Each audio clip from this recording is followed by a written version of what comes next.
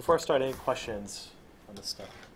So even if you guys aren't really getting the while loop syntax and the if statement syntax, I do want to stress that one of the most important things is understanding how to break down a problem. Like, this will not just help you for programming, but also in like life, like diagnosing mechanical problems for a car, like isolating what the issues are with that, or like solving like a challenging homework problem for another class, like identifying how to solve that. Where to start is just as important as knowing how to do it.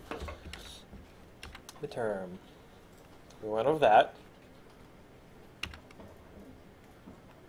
Finicky counter. I want to review this counter because this is basically another variation of how to set up a while loop with an if statement, and it's kind of like the simple case here.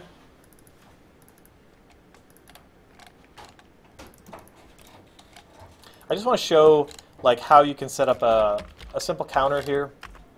And this is just a review. Remember that we had a counter that counted up to some number.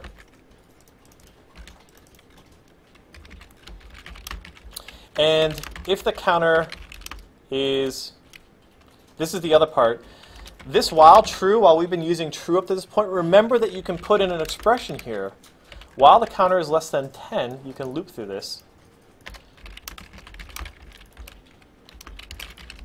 So remember that we have if statements and we have breaks, but you can also just put the expression right in here, which will mean that the loop will continue as long as this is true. So I just want to show you that you can set up a counter like this. This is not anything that is very different from what we've done, but if you set up a counter like this, you can count from 1 to 10 by creating a variable and then adding 1 to it every time through the loop. I'm going to show you guys today how to use a new loop construct that is the same idea, but is more built for counting up or counting down or looping through things. While loops are great, but I'm going to be honest, like most of the time we write loops, I would say most of the loops that I write, if I was to have to quantify, like give you a number, I would say like probably 8 times out of 10 or 9 times out of 10, it's going to be what's called a for loop. And I use while loops still occasionally, but while loops are like 10%, 10-20% of what I write. And it really depends on what I'm writing, but I would say for loops are probably the most common one that I write day to day. So look at how this thing is constructed here. I have a counter, I have a condition, and I add 1 to it every time. Okay? Let me take this moment to make sure that I have this set up correctly. So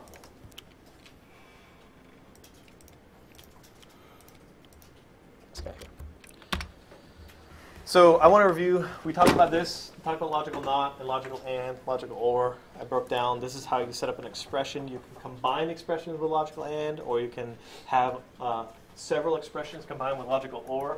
In the logical and case, all of these have to be true. In the or case, only one of them has to be true for the whole thing to be true, and not just reverses the statement.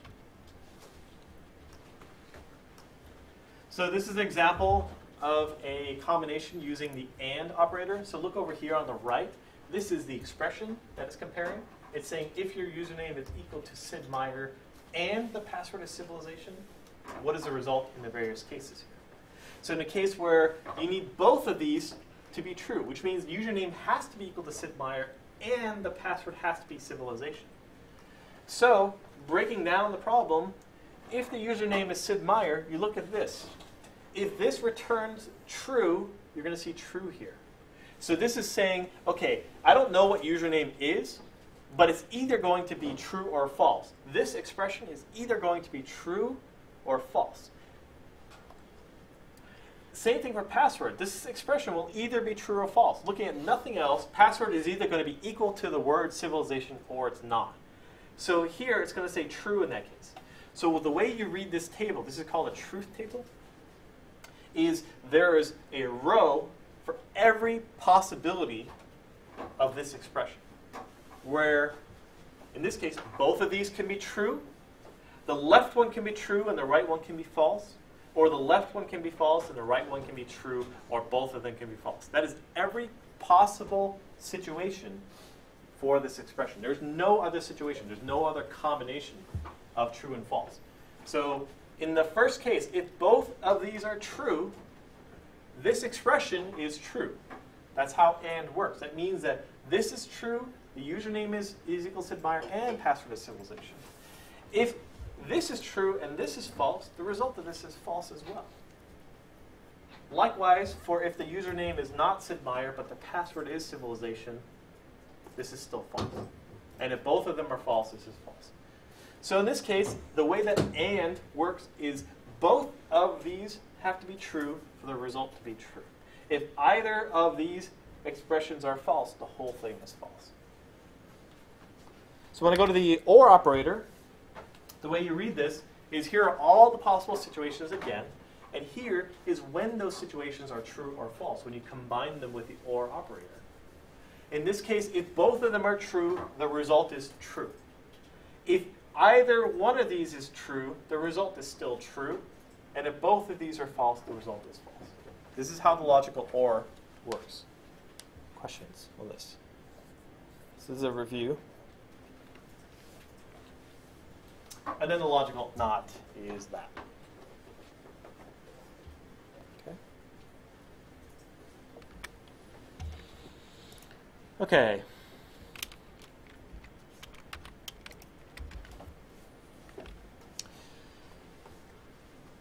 I want to talk about game loop a little bit. Because we've been using while loops, but in order to make a game like what we're going to be doing, which is making tic-tac-toe in this class, which is going to be starting, we're going to start that next week.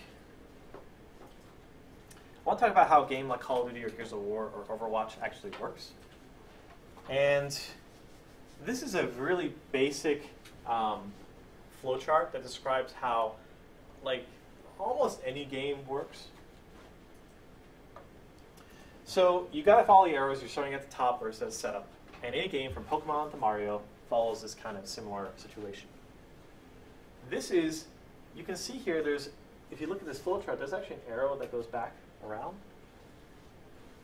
This is what is the whole thing combined as a game. First thing that happens in a game is you start it up, you spin it up. Typically that means you load any resources that the game needs. Like you need to load the main menu textures, you need to load the assets for the heroes, you need to like load in any DLLs and libraries that you need. You need to, if you're playing a multiplayer game, log in and connect. So there's all this setup. During this time, after you've done the initial setup, the first thing you're going to be doing is you've entered the game loop. Imagine this loop, this circle here, is running really fast. It's doing this 60 times a second, 60 frames a second on average per game. Sometimes more, sometimes less. But it kind of follows a strict set of sequence of operations. The first thing is you ask the player, hey, what are you doing right now? Are you moving the mouse? Are you using a joystick? Did you press a button? Did you type something on the keyboard? It does this 60 times a second, though, remember. So it knows it is asking essentially 60 times a second what you've done. So the first thing is, oh, I see he pressed start once. Last frame, he pressed it. Or he moved the mouse slightly to the right. Okay, he moved it right about half an inch. He moved the mouse about half an inch to the right since the last time I looked. I saw he was over here. Now he moved the mouse over here. Okay, I gotta remember that. Based on that information and other information, let's say coming from across the network, you do a game update. You update the game as a result of both the results, the input from the player, and from the previous frame, or from results from other players who are playing the game too. You move the camera when you move the mouse in like an FPS. You click the mouse. So, oh, I need to make a projectile that fires out. Or, oh, so I saw someone else move their character in game, so I need to move him in your game as well. Updating game internals basically kind of like sets up everything, almost like a claymation or like stop motion. You kind of like set up everything, you pose everything right. And then once you're done, you're like, okay, let's just leave it like that for this frame, and then we'll move on. Then you present that to the screen after you've updated everything. This is the render frame. Right? You render everything as a result of the update. Then you check, should I keep doing that again? Do I still need to do that again? Most oftentimes you are. You're doing this 60 times a second. You haven't exited the game. You haven't shut down yet. So you go back. You get the player input again. You get more input from other players too.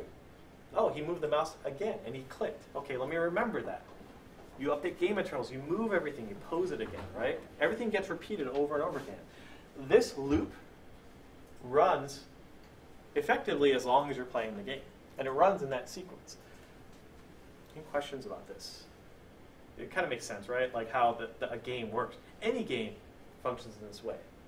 Like, you take a game like Pokemon, what are you doing in Pokemon that you're interacting? Even if two Pokemon in that game are just looking at each other in the battle screen and nothing is happening, you're still doing this.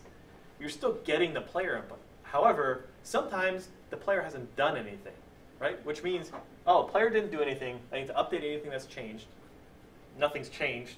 All right, we'll just present the same thing again. Or, oh, well, animation has changed a little bit. I need to update the animation, but I don't need to do anything else. Even when you're not interacting with it, the game is still looping, right? So the key is to get this thing as fast as possible in the case of Overwatch, right? Overwatch, we're really, really keen on making sure that you feel like your inputs are responsive to what you see in-game. So the less often this thing runs, the more likely it is that you feel like you did something and it takes time before you see it. You guys ever run with like low frame rate? You probably know, Brent, considering the PC specs that you have. If you're running at less than 60 FPS, or you're running like really bad, like 10 FPS, which means you only do this 10 times a second, it means that there's a lot of time in between each of your actions. It means that all your actions are feeling sluggish. Like real life updates, like, you know, effectively this loop in real life is infinitely fast, right? It's super fast. But in the case of a game like Overwatch, we want to make this thing run at the minimum of 60 times a second. That's really important. If you have a really good PC, you can make it run at like 144 frames a second or faster. But the key is to make this thing as small as possible because we can perceive, our brain and our eyes can perceive motion at a pretty high rate. So we can tell when something is running slow or fast. And we can tell when a game's running at low frame rates or at high frame rates. So the key is to make this thing as fast as possible. How do you do that? How do you make a game run as fast as possible? How do you make this loop as quickly as possible? What stops this loop from going as fast as it can, actually? Why isn't this thing running effectively infinite frames per second? Why does a game even run at like 20 frames a second? What makes a game take longer to do this? Hardware? No, what part of this do you think takes time? Updating the game and updating the display. Those two things, they're not instantaneous. It's the exact opposite. Those things take a lot of time to do. Moving a character, creating a projectile, receiving inputs. Like when you move a character in the game, you can't just like, it's not free. Like when you're moving character, you're actually doing like collision testing. You have to like, okay, before I move you, I need to do all this math to figure out whether I hit something or not, right? That takes time. Literally, it's the processor can only do so much. It takes time. It literally takes time for it to run like an addition operation, right? If you tell your processor, hey, add these two numbers together, it's like, cool, I'll get back to you as soon as I can. It takes like a nanosecond, but it takes time. If you have thousands of operations all happening, it takes thousands of nanoseconds to perform those. When you're moving a character through the world, there's thousands of operations that happen as a result of you moving the character. Moving bones. You're transforming positions of the verts on the arm. Or you're doing collision testing. You need to compare two numbers to each other. This update loop can sometimes take a while. The longer that takes, the lower your frame rate is. For instance here, to get 60 frames a second, your update loop needs to finish in 0.01666 seconds. You have to finish updating everything in that many seconds. That is 16 milliseconds. If you cannot do everything your game needs to do in 16 milliseconds or less, your game will not run at 60 FPS. Your game will run slower than that. 16 milliseconds, how fast is that? Does anyone have any idea? You guys, let me put it in the context of ping. You guys ever play with ping? That's like 100 or 200 ping? Yeah. That 200, that's in milliseconds. So 200 milliseconds, that's how long it takes That's basically 1/5 of a second, right? 16 milliseconds, sometimes I get 16 milliseconds ping, right? But you might be able to tell 16 versus 0. You can certainly tell 16 versus like 100. So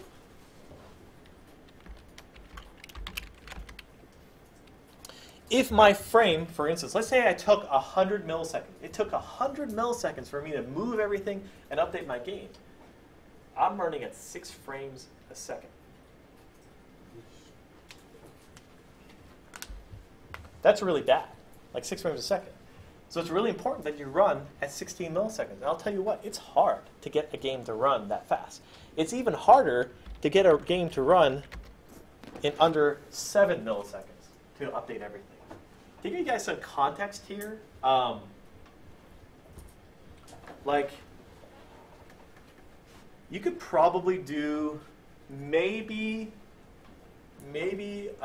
well, let's say like 10,000 square root operations in under 7 milliseconds, but that's kind of it. Like square roots are really expensive to do.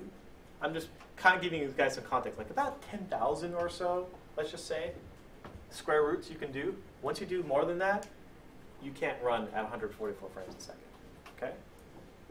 Like there is a limit that we're always fighting. Now processors are getting faster at doing this stuff. That's why the evolution of games has been able to progress, because the processor manufacturers are able to give us more utilities, faster access to operations. It can perform arithmetic faster.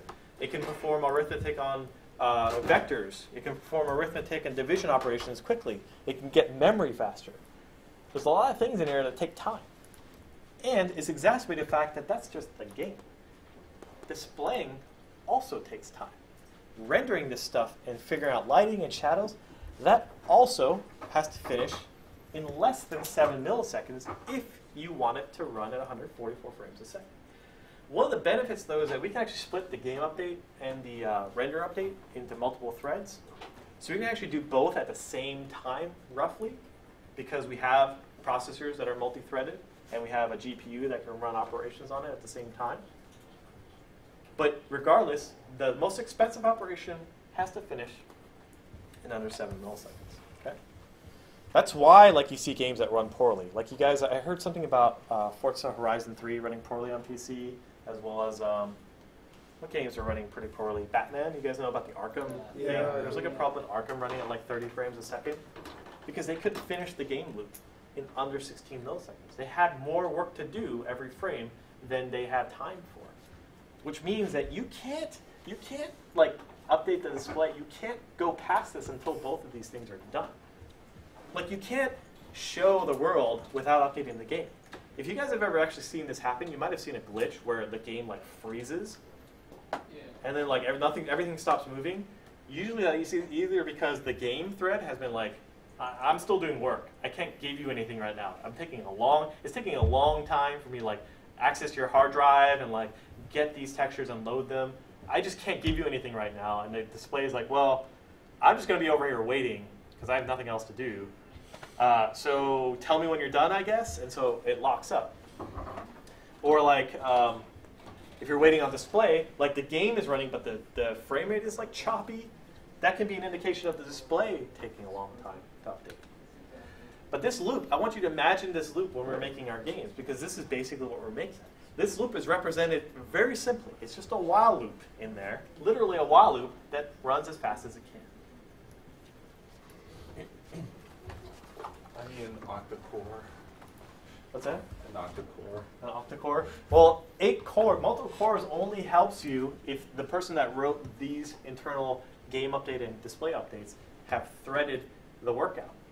If you're running an old game, it doesn't use multiple cores at all. It doesn't matter. For our game, it doesn't matter if you have a single core or not. You can get a 42-core PC. If you're going to run our tic-tac-toe game, it's still going to run exactly the same frame rate as if you ran it on a single-core PC.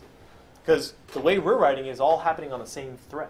There's only one of those 42 is doing all the work. The other 41 don't give a crap. Right? Yeah. So what about when you do a multiplayer game, and then why is it that sometimes it's just like your console glitches and others don't? So like you're saying, why do you see people jumping around a lot, like teleporting? Why do you see like just like frozen screen. Yeah. And then everybody else around you apparently. It's still fine, right? Yeah, they're like, fine. why isn't this happening? Well, so when you're playing a multiplayer game, this is for one computer. So you are running this on your machine that you're playing on. There's a server running over the internet that's also running this that's separate from yours. It's running its own thing. Most of the time, servers don't have this, by the way. They don't have the update display because servers don't care. They don't have to display anything. But for a server, what the server does in here is he figures out everything and he sends that update out to all the players. That's his job, is to tell you what the state of the game is. And in your loop, at this point, you're getting that information.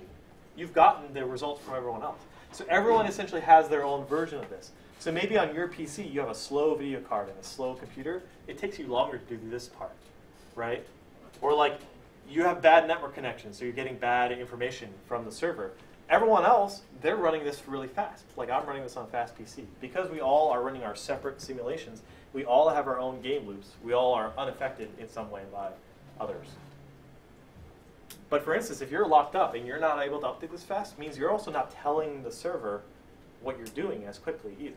So to other people who are watching you, like I'm going to see you moving in a weird, kind of a weird way. Like you're not going to be responsive. Like you're not going to be able to react in time if your frame rate is really bad.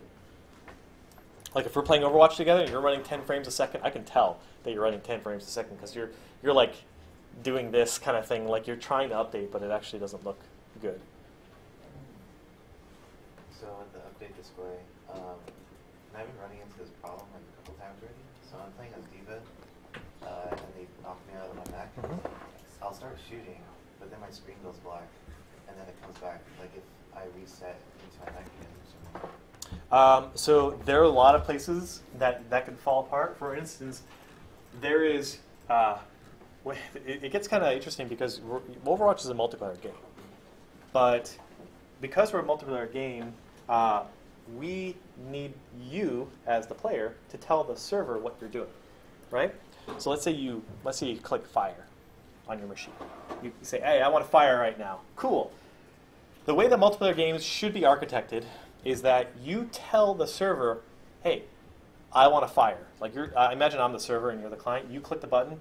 What you should be saying to me is that, hey, could you please create a bullet for me? Like I'm pressing the mouse button right now. Can you please create a bullet for me? And it's up to me to create the bullet.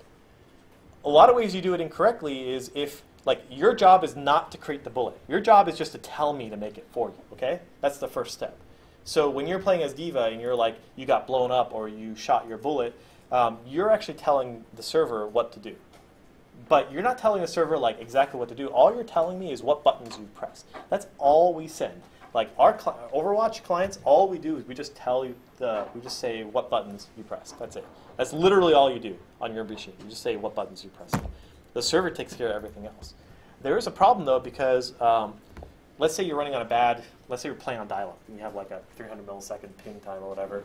You click a button, it'll be 300 milliseconds to take that button press, send it up to the server, and it'll be another 300 milliseconds for the server to tell you, oh cool, yeah, I created that bullet for you. Go ahead and make it on your screen. Which means that every time you click the bullet, every time you click the gun, it takes like over half a second for you to see that bullet show up on your screen, right? You guys ever played multiplayer games that like do that? Like there's like lag, like you shot a rocket or something. Yes. It takes time for the rocket to show up. That's because the server needs to tell you to create the rocket. Now what we do is we want to make that feel good because it feels really bad when you click and it takes time. We can't change the laws of physics. We can't make that stuff get to your machine faster. There's just no way. It's literally going to take, at the very least, half a second to get that information up to the server and then back to you. Nothing we do is going to change that. There's literally nothing we can do. But what we can do is hide it a little bit. We can make it seem like you shot that projectile right away. We can simulate particle effects. We can play the audio. We can even make a visual that looks like a projectile that starts moving on your machine. However, it's all fake, right? It's all fake. It's just basically you click the button, and from your perspective, what I'm going to do is I'm going to say, okay, the server hasn't heard about it yet, but you're going to be like, let me just make it right now. Let me just pretend everything's going to go great. I'm just going to make it right now. I'm going to wait to hear from the server. The server gets back to you half a second later and says, cool, yeah, you know that projectile you told me about that you want to make? Go ahead and make it. And you'll be like, yeah, I already made it, so just tell me where it needs to be now. You'll basically take your projectile and you're kind of like correct it so it's in the right spot. But from your perspective, the important thing is you click the button and you saw like a muzzle flash and you heard the sound, right? This is called predicted gameplay. We're predicting what's going to happen. It's really important to do because otherwise it's going to feel sluggish. Movement is a perfect example. If you do not do this in a multiplayer game, if you do not predict the movement, like when you press W to move forward, and you tell me that you want to move forward, if you don't move forward on your machine until I tell you to, it's going to feel like super sluggish. You're going to press it, half a second later you're going to like lurch forward. But movement is perfect. It's really easy to predict movement for the most part. When you press W, we have a contract basically. You're going to say, okay, I'm going to assume that everything's going to go right. I'm going to just start moving forward. The server is later going to tell you, hey, everything's good. You can go ahead and move forward. And you yourself on your PC have already decided to move forward. So you're kind of like predicting that everything's going to go okay and just relying on the server to tell you that, okay, yeah, what you did before, what you predicted is correct. What you run into, though, is if you guys ever play multiplayer games where you like rubber band, Yeah. you go somewhere and then all of a sudden you're like back at a previous location. Yeah. That means that you predicted somewhere where you should move, and the server's like, whoa, no, that's not where you're supposed to be. Like, you tried to move there, but there's someone standing in the way, or there's something else that caused you not to be able to move. Someone stunned you. So like you're predicting, yeah, I can go walk over here, and the server eventually gets up to you and says like, yo, what are you doing all the way over there? You need to be over here instead. Like you incorrectly predicted. That's what's called a misprediction. So when you move and you don't actually correctly move in the right spot, then we have to get you in sync with what the server has. So we'll teleport you back.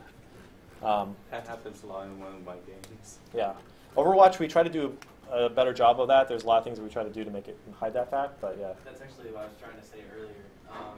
Since you guys have put the patch out for Overwatch, that's been happening to me quite a lot. Yeah. I'll be going and then it'll revamp me back and I'll be like, okay, go back, and then it does it again and I'm like, what the hell? And then it'll just disconnect me. Some of that is server DDoS attacks. So if the server is getting attacked, for instance, the server can't actually tell you in time. So like if you move a lot, the server's like, oh, it's like choking. It's like can't get you the information. The farther apart you guys get, the longer you spend before you like basically talk to one another, the more likely it is that you're going to end up mispredicting where you should be. So pretty much just stay there. If you stand there, it'll be fine because the server's like, yeah, that's where you should be. But also, if you move in straight lines, that makes it very easy for the server. The more you move around corners and stuff, it makes it pretty tricky. Okay. So let's take a look at for loops. So that was game loops. A game loop, in its essence, I do want to show you a little bit about what a game loop does, what it looks like, because I think it's one thing to talk about it, but let's just replicate what a game loop actually looks like, right? Because I talked about the game loop and the render loop.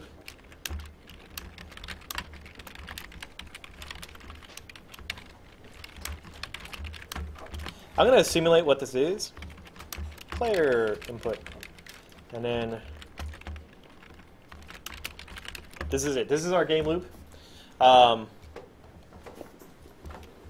Let me put another line in here.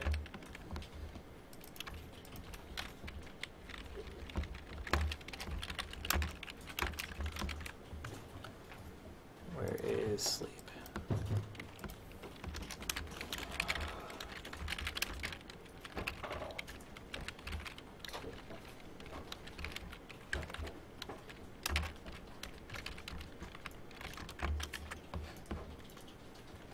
Where is sleep in here? Thread.h, maybe?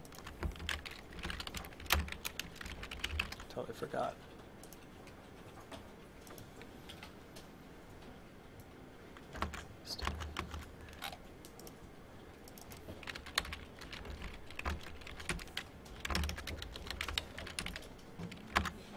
Where is this? Excuse me while I show you guys what it actually looks like. Let's see. This is what I want.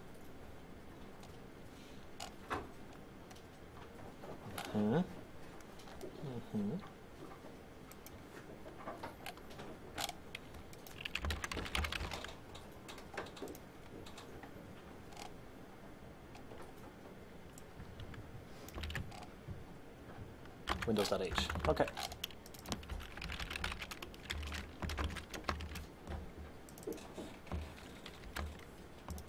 And then let's do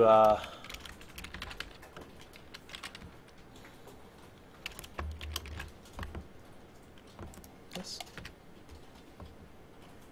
slow it down. Let's do 1 per second.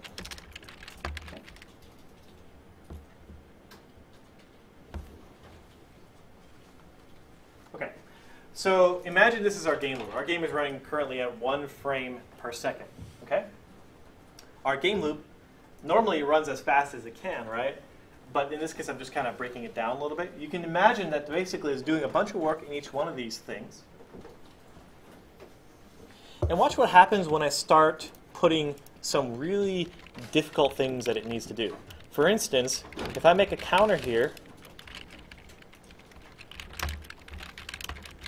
I'm just going to, in my game loop now, I'm just going to say my game is literally going to count from the number 100,000 down. And let me get rid of the sleep here. Let me show you guys, when it runs as fast as possible, when my game loop is running as fast as possible, it looks like this. Right? This is my game running at, I don't know, 300 frames per second. If I make it do some work, for instance, I talked about how it takes time for the processor to do stuff. In this case, it takes time for it to count down from 100,000. Let's do a little bit more. It looks like it's able to do that really fast.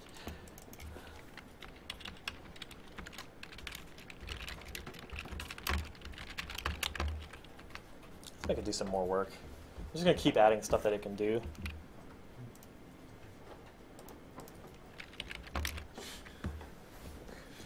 $100 times more of the amount of work. Can you guys see it's stopping at game update? Like, what did I have it do? I'm having it do the square root operation like 100,000 times. Watch, it's actually stalling out here. What if I multiply this by another? I make it do 10 times more work than before. Look how long it's taking to run my game update, right? It hasn't even gotten the render. It's doing work. It does it. It finishes it. Look how slow my game loop is now, right? Imagine this is a game that's like, imagine like chugging along. You ever play a game that's like, oh, just stalling out? Well, this is the kind of thing that it could be doing. It could be updating the game. The faster you get this, the faster you have it doing work, the more often your game can loop. Okay? So what is this? If you do 100 million square root operations, you get to like, what is it? 1 frame every 4 seconds. It's like 0.2 FPS. But this is a good example of how my game update can take time. And you can do this in the render update too, instead.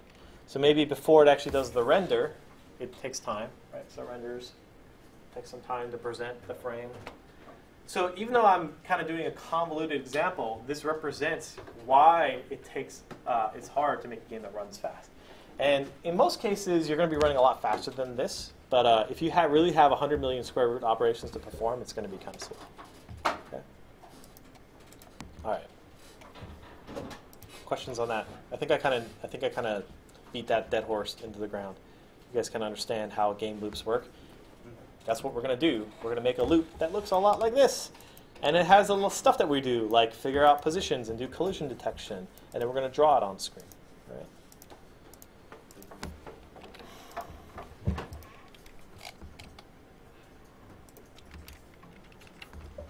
Okay.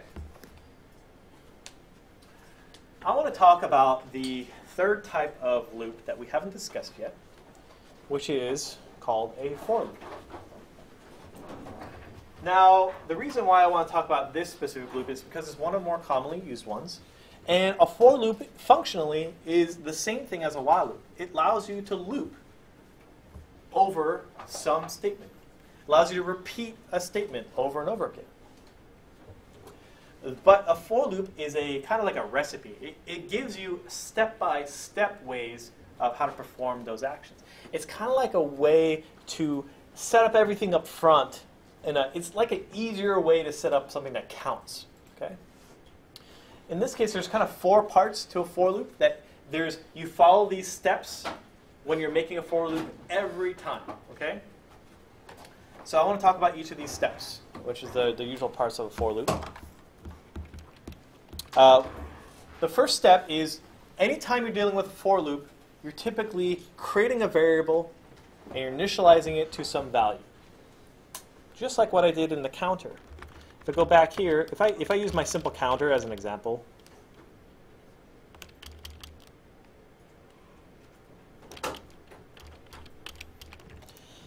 Like in this case, I'm creating a variable and I'm initializing it to a value. When you're using a for loop, you are told where you're supposed to put that. The second step is performing a test. Should I keep looping or not? Same thing that a while loop does. The next thing is to do whatever the loop is supposed to repeat. So you have your statement for the loop. The final part is updating the value used for the test. Let me show you what a for loop looks like first. So the for loop here in code looks like this. And then I'm going to break it down and explain what it is. A for loop functions by setting up a bunch of stuff inside parentheses. Like there's a bunch of stuff in here. But then ultimately what it ends up doing is still repeats whatever comes after. It just repeats everything that's inside. So all the stuff that's inside that parentheses, what normally was just an expression, is now 3 different expressions inside parentheses, separated by a semicolon. Seems like a lot of work for something that is just supposed to loop. But it's actually very useful, because when you look at what you normally use a loop for, oftentimes you're doing something like this, where you are having a variable and you want to repeat a certain number of times. In this case, my program, I want to loop 10 times, right? I want my program to loop 10 times. This is actually such a common thing to do, which is to loop over something a certain number of times. That's why the for loop exists. Because you do it so often in games, there's actually a special way to write this loop to save you time from doing what I did in this program, like this. You can essentially do what I did on 3 different lines, all in one line, which is a reason why you would use a for loop over a while loop. For instance, I use for loops to iterate over everything inside, like all heroes in the game.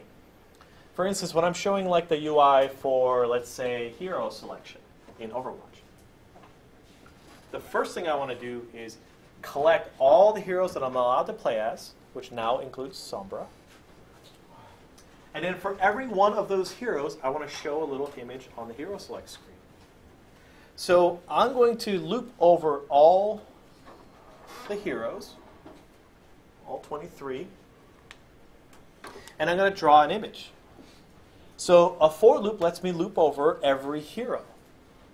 And that's it. Like I don't want to go any more or any less. I want to go over every single hero.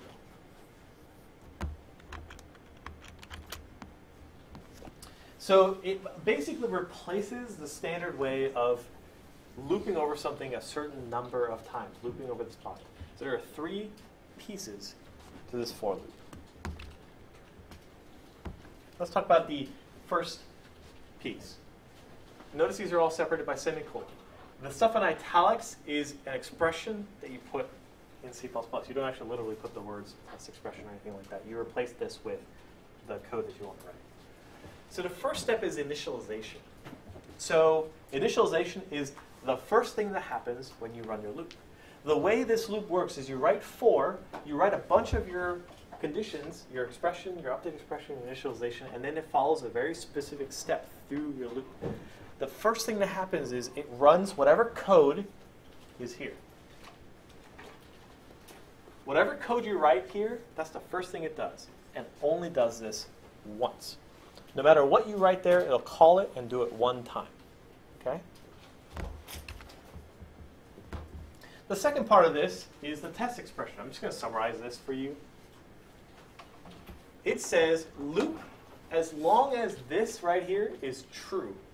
Okay?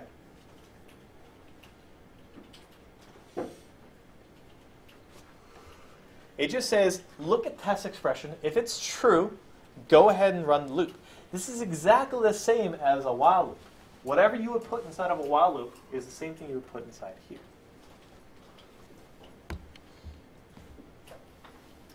Then you have this update expression. This is a line of code that runs every time through the loop after the loop has finished. So it will run the body of the loop here. After it's done with the body, then it runs this line of code here, which is the update expression. It's any C++ expression.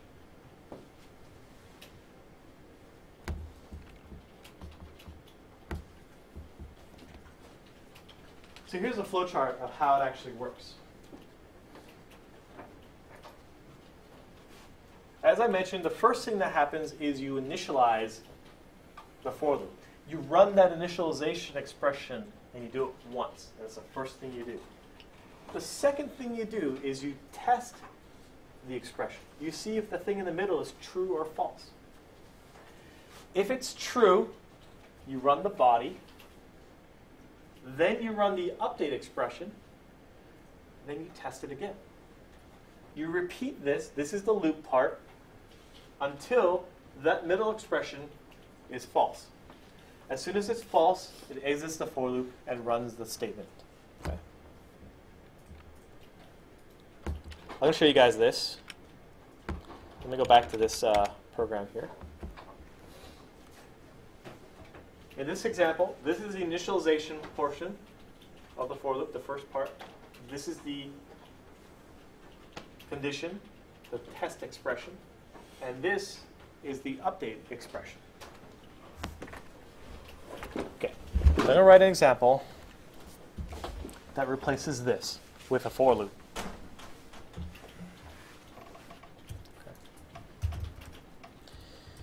So I'm going to delete this. We're going to actually write the for. I'm going to put empty parentheses. And now we know we have to fill in 3 things here. Oops.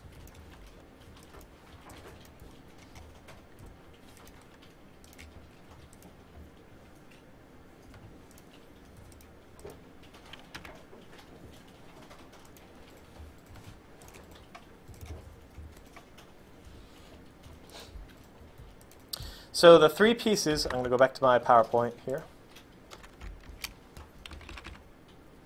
are initialization, test, and update. So I want to counter, I'm going to write a program that counts up to 10 by writing it with a for loop. The first thing that I want to do is I want to create a variable for my counter. Remember, I'm actually going to keep this. You know what I'm going to do? I'm going to take this whole thing here. And keep it on the right side so you guys can see. So we can compare what it looks like for a while loop.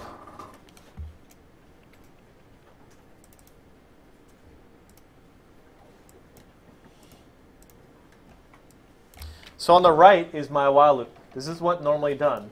So in the case of the while loop, the initialization is this guy right here. There's a counter variable that gets created. So I have my for loop. I'm going to do my initialization first, so I'm going to create a variable called counter equals 0. That's the first line of code that I want to run, and I only want this code to run 1 time. The second line of code is what? The test expression, right? This guy right here, the test expression. So let's write that guy. So what is the test expression in here? Counter is less than 10. Counter is less than 10. So I'm just going to write counter less than 10. The third part of my for loop is the update expression. This thing will run after the body has executed. So what do I want to do here? What did my while loop do on the right here? It added 1 to the counter. So I'm going to take counter as my third part. To make this bigger. This is my for loop. Let's break down each piece. I'm going to put each piece on a separate line here, just so we can see the 3 parts. This is the initialization. This is test expression. This is the update expression. Okay? That's all. That's what each of these 3 lines are. Initialization. I create a variable called counter and I set it equal to 0. The test is, as long as this is true, I'm going to loop. The last part is, hey, after each time through the loop, I want you to add 1 to the counter.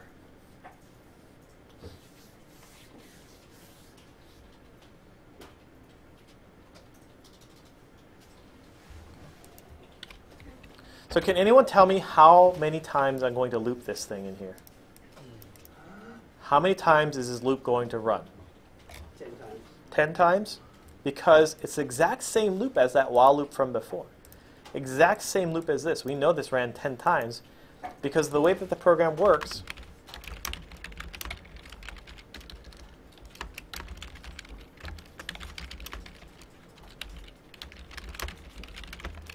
I'm just going to run this and I'm going to show you guys the output here. Do you see it's counting here?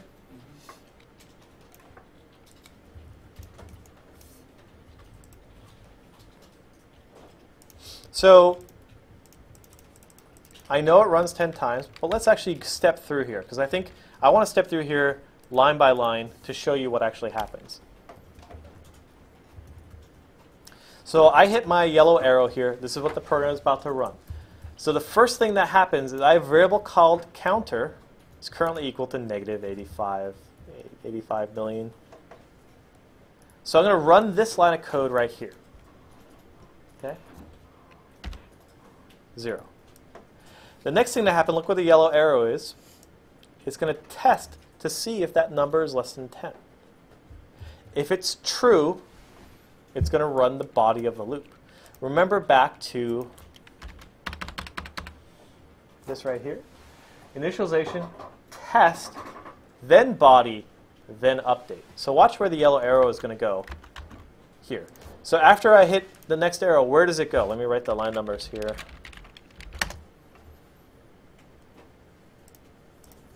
So what line number is it going to go to after it ran this? If I hit this, watch where it jumped to. It went to 9. Why did it go to 9 and not here? Remember the flow chart. Because it reruns the body. Yes. So remember, it tests first, then the body, then the update statement. Okay? Remember, the update statement is right here. So the order of operations is this, then test, then body, then update. It jumps backwards up top. Watch where it goes here. After it's done with the body, watch where it went. Went to 7. Okay. Anyone besides Brent, can you tell me where it's going to go next? What line is it going to go? Back to the test. Back to number 6. Because think back to the flowchart here. Think about this.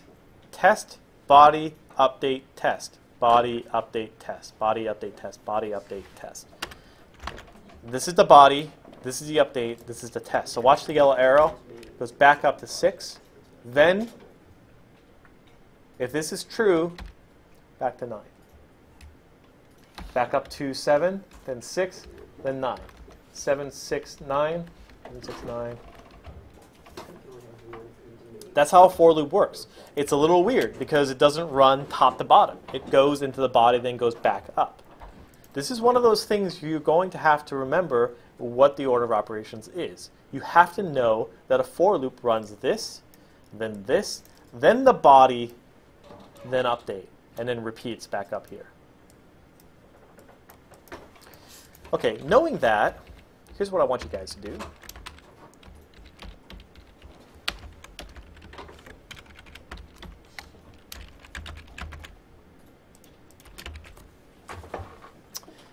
I want you guys to make a for loop that does 2 things. 1, it counts up to 100, and 2, it counts up 2 at a time.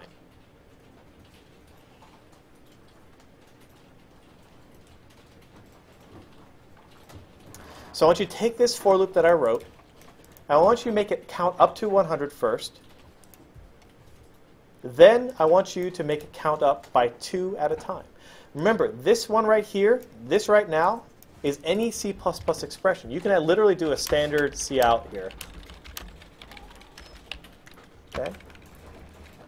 But what I want you to do is I want you to have this for loop count up to 100. Get that working first. Make it count up to 100. And then I want you to add count up by 2. Once you're done with that, I have another one for you guys to do.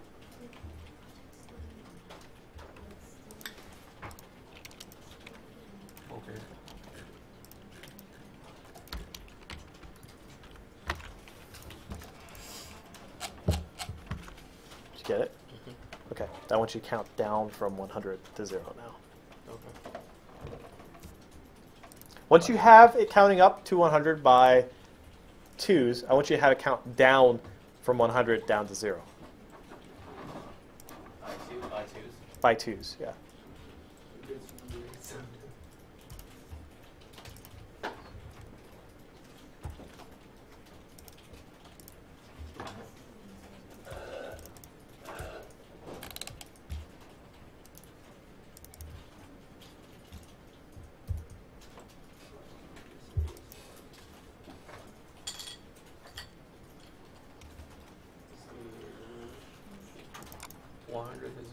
Mm-hmm. Okay. By twos.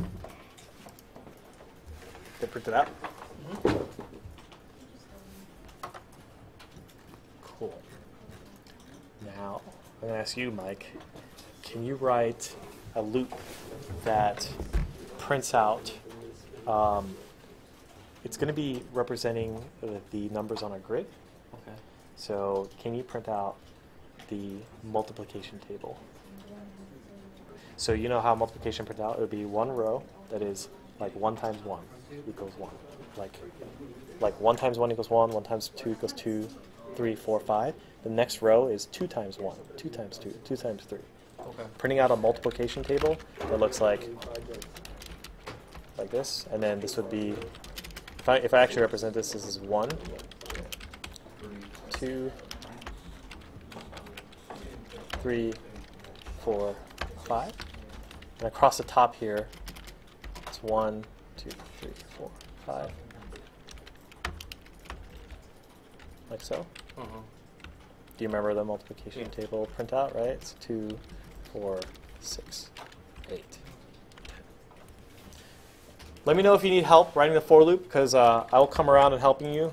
Once you're done with counting upwards to 100, I want you to count down from 100. And then once you're done with that, I want you to print out the multiplication table. And I'll do this with you guys. This is more for the people that got done early, so I can help out everyone else.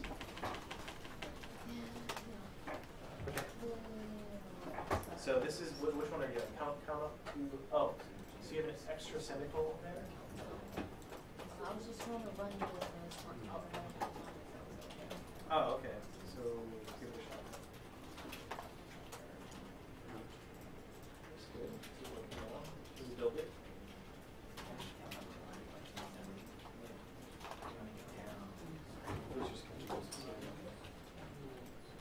Can you make it count to 100?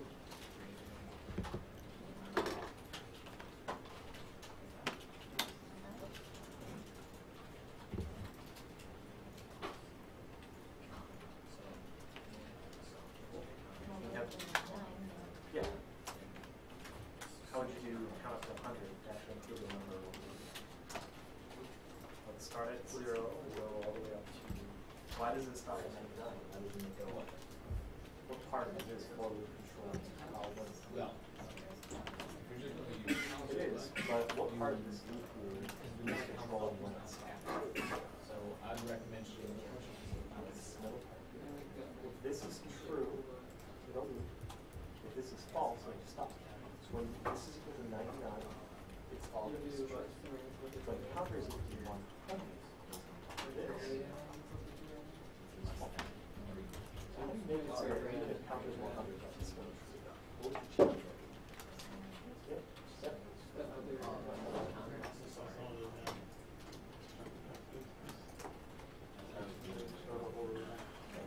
Okay. Now I want you to count up out of 2s. So which part of this is actually doing the count?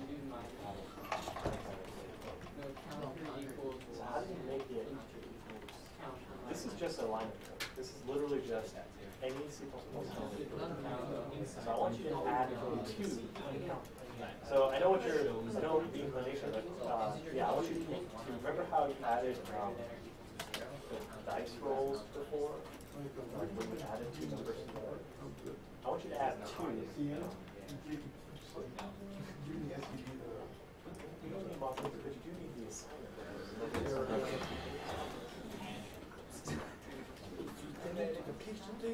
Almost.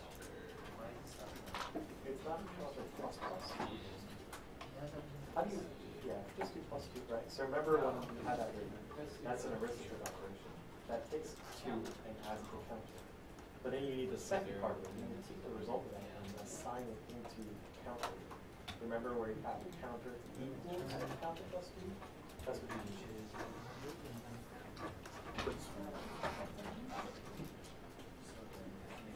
You guys done with counting down from 100? Yes. So the way that you guys do the multiplication table is you have to have 2 for one inside of another one. Do not. Actually, there's an easier I'm going to do this in class. It just, you guys can try it and see, and I'm going to show you guys how to do it if you don't get it. Cool. What are we supposed to do with multiplication? Print it out to make it look kind of like that.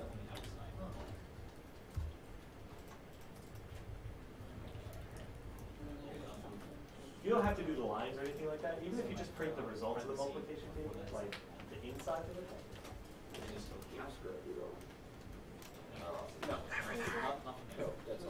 So, oh, for you, Katie, now I want you to count backwards from 100 down to 6. Yeah, like start at 100 and go down. So I need you need to like flip everything, right?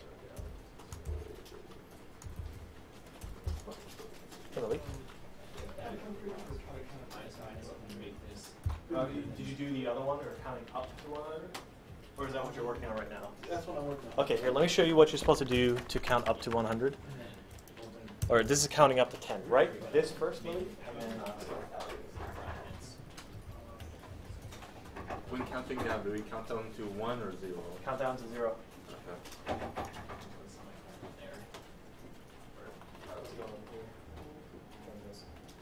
Did you get it to count up by 2 yet? No, that's the part I was only 3. Okay. So like the part that does the adding is this right here, right? That adds 1 to it. So how do you add 2 to a number, like any variable? Like what do you do to add 2 to a number? Well, that would multiply by 2. But what if you just want to add 2 to it? I want you to count up, go 2, 4, 6, 8.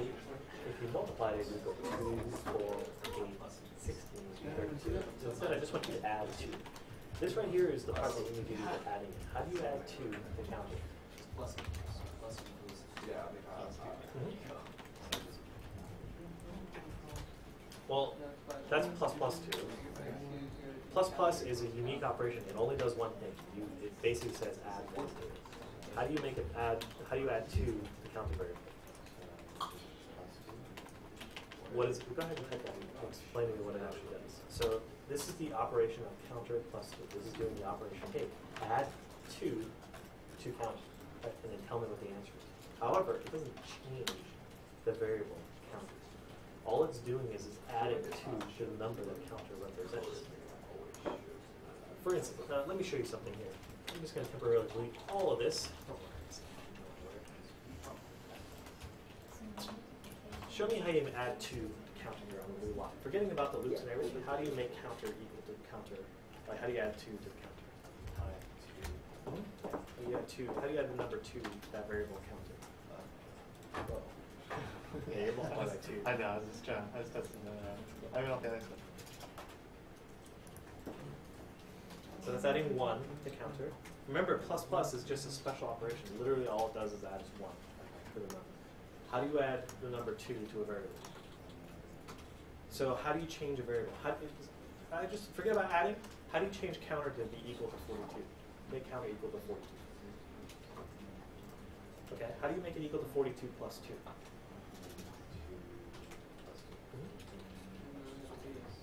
Okay, so you know how to assign the variable, right? What if I said, instead of 42, why don't you use the value of counter instead of 42? So I think I should go back and explain variables some more. So let's start from the beginning. Let me drive for a second here. What is the difference between doing this? I'm going to set this variable to counter. So that's changing the value of counter, right? Does that make sense? Like, this is a variable that's named counter, and there's a value stored inside it, right? there's a number stored inside the counter. What is counter equal to? We can change the value that's stored inside that variable to this, but inside that, right? We can change it as much as we want to. Right? We're changing the value of the counter.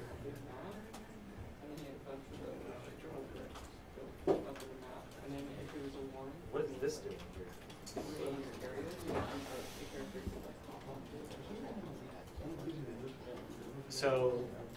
So the only time that a variable actually changes is when you're using this operator. So what you're actually doing here is there are two different things you can do to a variable. You can imagine that the variable is like a container. You can either change what's inside of it, or you can read what's there. You can look at it and see what the value is. Those are the two different things you can do with a variable. One of those two things. You can't. They're all exclusive. Like this in this case here, when we're doing counter equals 412, we're changing what counter is equal to. We're actually modifying the value of it. The variable is now holding the number 1. Right? When we do something like this, I'm just going to do C out. We're not changing that value, right? We're just reading from it. We're not modifying. We're just saying, hey, what are you right now? We're reading the value of what counter is. And that's what that is doing, right? So when I do this, what is that doing? So this case here, there's no assignment. I'm not changing anything. Here's what it's doing. It's reading the value of counter, just like it was before. Then reading the value of number 4, adding those two together, and that's it. It's not changing counter here, right? This operation, that doesn't modify the counter, right? That just takes this, adds it with this, and it gives you a new number, which is the result. So what is this? If I take counter plus 10, think about it this way. Whenever you see it like this, replace this number here with the value of what counter is. What is the value of the counter? Yeah. Okay, so you do that.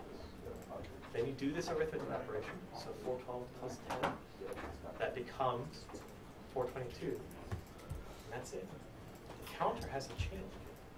Remember, we're just reading the value. So what happens when I have a line like this?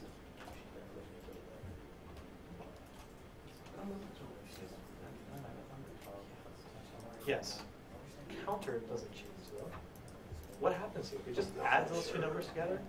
Oh, it's 422. And then it immediately forgets about everything. It doesn't change counter. If I print this out again afterwards, like this. What is this going to be?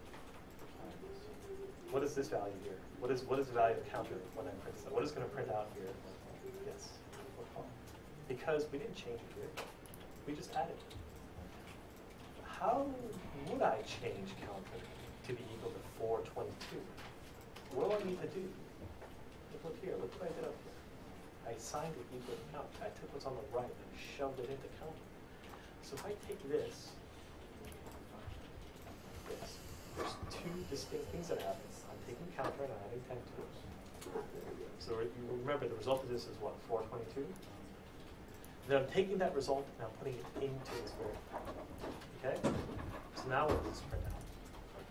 Right, because you changed it in that case. There's a right side, it does this first, and then shoves it into here. Okay? So if I do this again,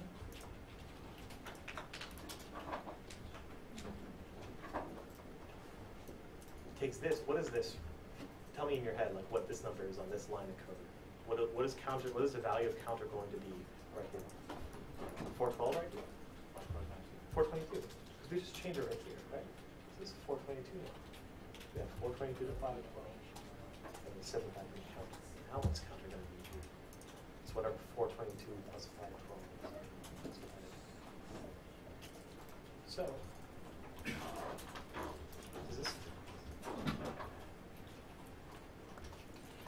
This is weird, right? Yeah. But what is this? This is exactly the same as this. It's a short version of doing this plus 1. Okay? So when you see the for loop, when we write our for loop,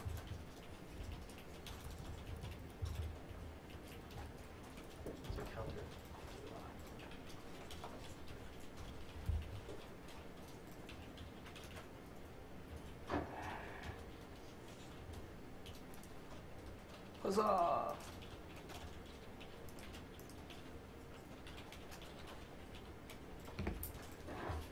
So now you know what this is doing, right? This is doing this right here. So now, how do you change it so that it instead adds 2 every time? What do you need to write here instead? How do you change the value of counter bt? What if, can you replace this with this?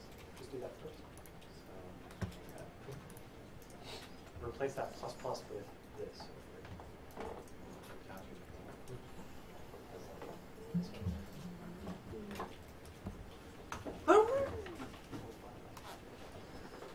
Is that what that is? Okay. So it's the same exact thing as counter plus plus. It does exactly the same thing. We just made it a little bit easier. Now you're adding 1 to the counter instead of how do you add 2 to the counter? How would you do 5s? How would you count up by 5? That's all that is. It's just, this is shorthand for this, right? I'm going to show you one more thing that's important. There's another way to write this. There's another shorthand version exactly the same. This is exactly the same as this. All 3 of these are exactly the same.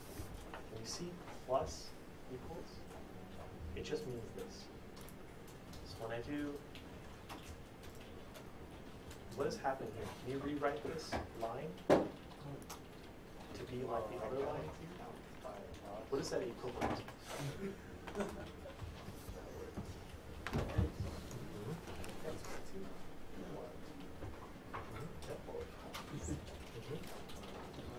Yep, exactly. Those are exactly the same. These are the same exact one, right? So now what I want you to do is take this. Is this right or not? Because Convert it through this. Convert this to these plus equals 4. How would you rewrite this up here to be plus equals? that's because. Yep. So what it is. That's exactly the same as this. So I want you to rewrite this. I want you to actually go in here and change this to be adding by 2 as this form, these things plus equals 4. Yep. There you go. That's how you count up by 2. That's the shortest version. That's the shortest way you can write plus 2. Adding 2 to it. So now you understand that this is the same as doing counter equals counters plus 2, right? Okay. So now what I want you to do is I want you to make this thing count from 100 down to 0. Yeah. You can get rid of all this, or you can keep it if you want. You can put a semicolon right there at the end to make sure it doesn't break. So I would run this program. I would just run it once, but don't forget your semicolon there.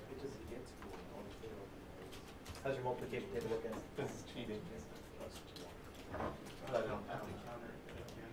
That's not actually a multiplication table. Yeah, I didn't know exactly what you wanted. That one didn't look like a multiplication table. Like, you know, from like 2nd grade or 3rd grade, or wait, no, that wouldn't be 2nd grade. I don't know what multiplication would be, but it looks like this: 3, 6, 9, 12, 13. Multiplication table.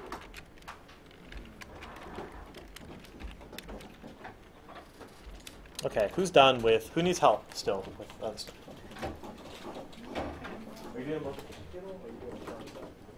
Okay, so you're starting at 0 and you want to count down. I'm sorry, you're starting at 100. So you have almost everything right. What happens is what the total order should actually be. So what I'm saying here is that I actually won't be happy. Right. So the reason is because the first thing it does is initialize. And the second thing it does is see if this is true or false. So if you work in your head, what is counter equal to the first time you have to make long as line? Right. So is this going to be a true statement? The way I see it, 100 less than 1 is 0. It's not, because 100 is obviously greater than 0. So you can change this expression to say, hey, I was going to move as long as it's greater than. Yeah, I know. Yeah, I know. Greater than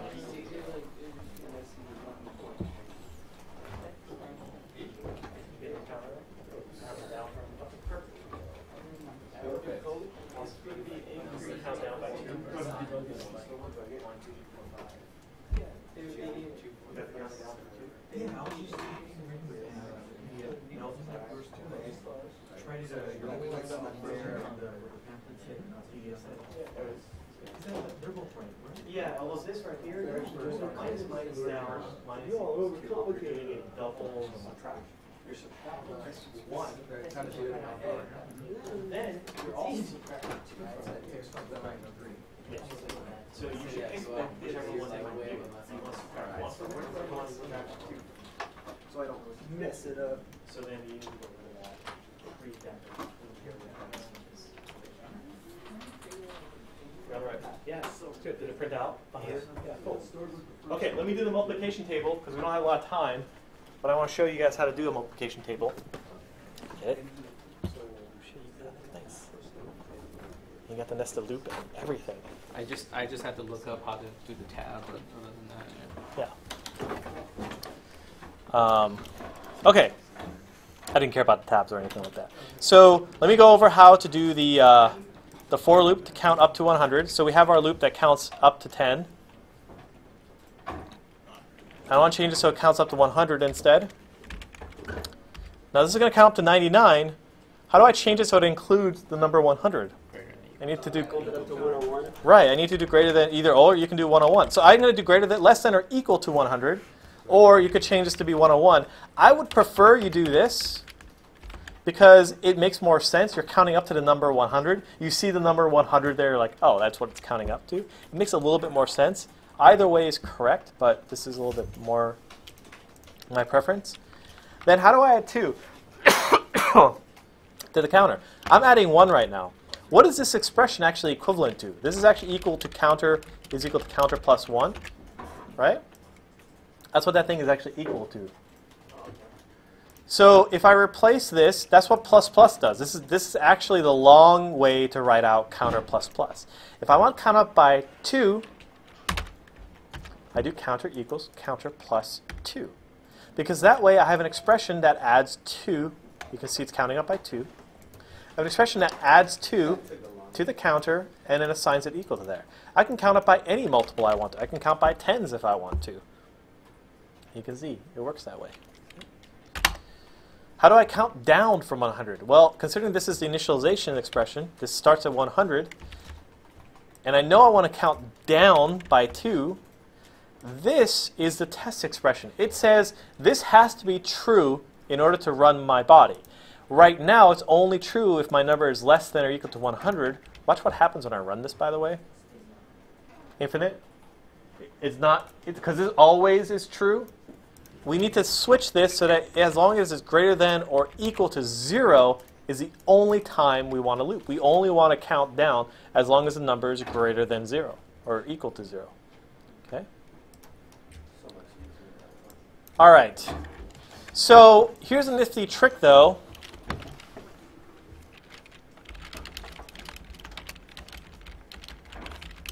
This is a 100. I'm just going to count up by ones. There's my loop, my for loop. You can combine multiple for loops inside one another. One thing I want to say too, oftentimes when you're seeing for loops, you won't see the variable like counter. You'll probably see something like the letter I is what we usually use here instead of counter. It does exactly the same thing, but because we write for loops so often, I, which usually stands for like index, is typically what you use when you're using for loops. So I've removed the word counter and I've just made it I instead of using the word counter. It's the same exact thing. You can name your variable single letters and it works exactly the same way. And also another reason that you can use a variable like letter I is that if you were to write another loop inside of here,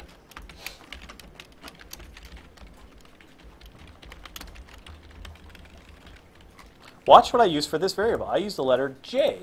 So I go I, J. If I were to write another loop, I'd probably use K, and an L, and M, and N, and O, and P. You don't really need more than that. If you have more than 3 loops, it's probably a bad idea. However, keep in mind that this is really important that I use a different variable here. A bug, I just had this bug. I actually just had this bug where I accidentally did this. Can you guys see what I did wrong? I used the same variable here, and I declared it twice. what happens in this case is this is called shadowing. I've created a variable here that overrides the value of the variable here, which means the value inside here is actually going to use this. And then when I get back to this loop,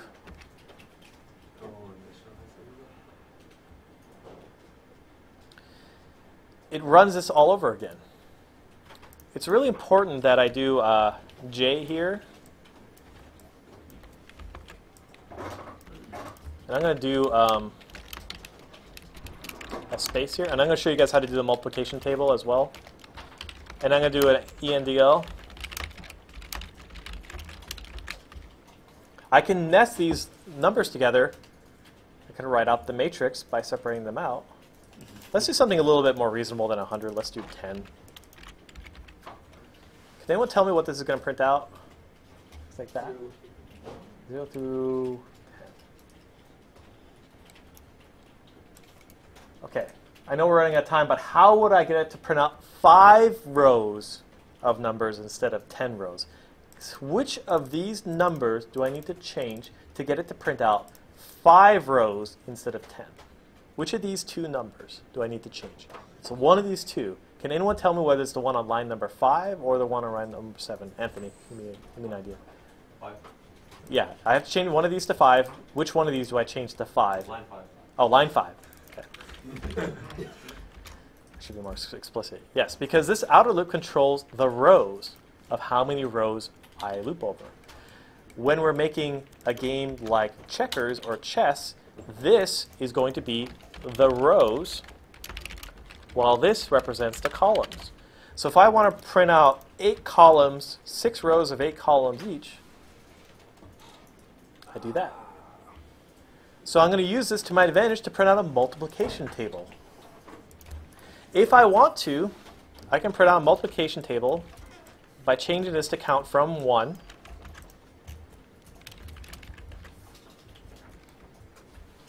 And I just multiply those two numbers together. And now I have 5 rows of 5 columns. And the value of each of those is the multiplication of I times j, which gives me this nice little column here.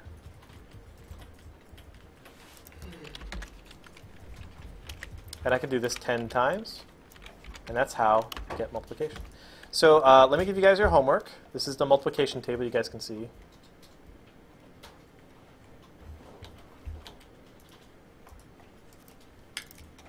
And you can always nest it. And we're going to review this next week as well, but I want to give you guys the homework on Zool.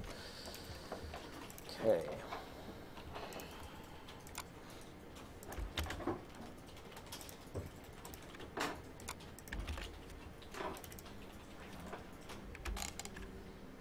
Okay. If you didn't get enough of dice rolling, I'm going to give it to you again.